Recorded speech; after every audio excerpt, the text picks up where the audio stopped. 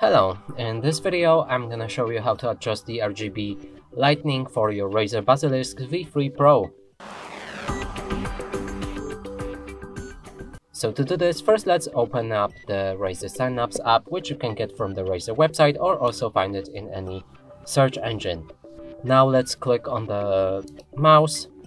Here navigate to the lighting, and now you can change the brightness of the RGBs on this mouse.